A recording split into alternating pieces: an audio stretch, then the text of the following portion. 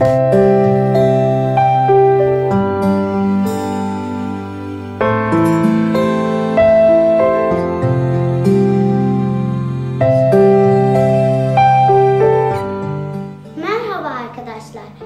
size yağ damlacıkları ve tuz taneciklerinin dansı deneyini yapacağım.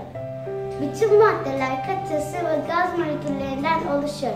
Her maddenin kendine has bir yoğunluğu vardır. Bu deneyimizde biri katı, ikisi sıvı olan maddelerin yoğunluk farkı ile ilgili olacak. Yağ ve tuzun ilginç serüvenini bulacaksınız. Malzemeler: cam kavanoz, su, sıvı yağ, gıda boyası, renkli mürekkep de kullanabilirsiniz, tuz, çay kaşığı. Deney başlıyor. Cam kavanozumuzun yarısına kadar su ile dolduralım.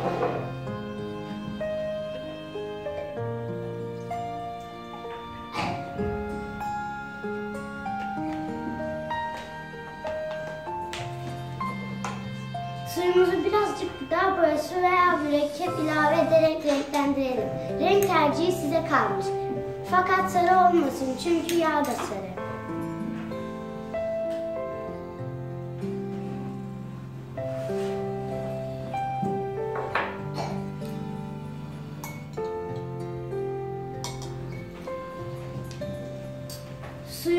Şimdi suyumuza birazcık yağ ekleyelim. Fakat üst kısmında birazcık boşluk kalsın.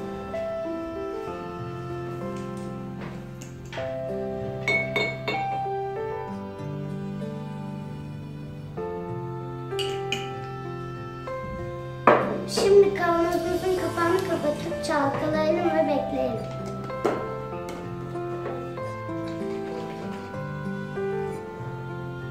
Neler oluyor? Neler oluyor? Su ve yağ birbirine karışmadı değil mi? Şimdi kavanozumuza çay kaşığı ile tuz ilave edelim.